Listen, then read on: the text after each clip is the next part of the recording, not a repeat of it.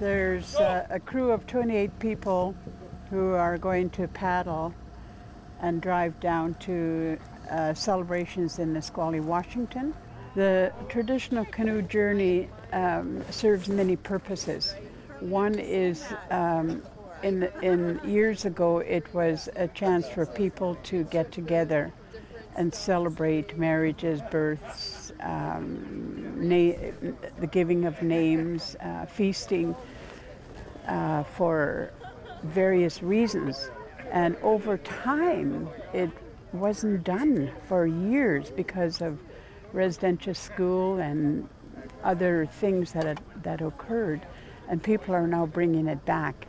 Yes, I'm happy. It's to revive our spirit. It's to make us connect with other people within our canoe family and within the communities that we're heading to. I'm feeling really excited, actually. This is my second trip. What is really delightful about it all is that the young kids have bought into it.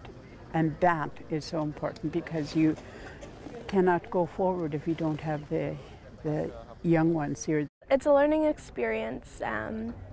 You get to see what our culture is like across North America, and it's also like a healing journey. Like, there are people, like a lot of people carry a lot of hurt with them, and this journey is, you'll find that there are people here that will listen to you, and even the smallest things can help you heal, and it's really amazing in that way.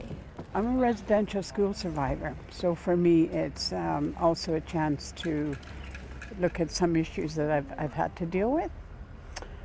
So I don't have a lot of culture, so to speak. What I do know, I've picked up sporadically, but I do know as a grandmother how important it is for me to relate to the young children. So, and there are other people on the canoe who have more in-depth, and so I will be learning from them as well. There's a sense of community with all the canoe families going. Qualicum is coming down.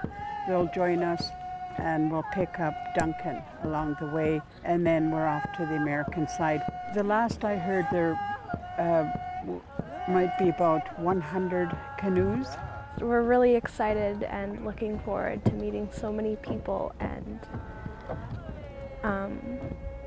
for this really big adventure.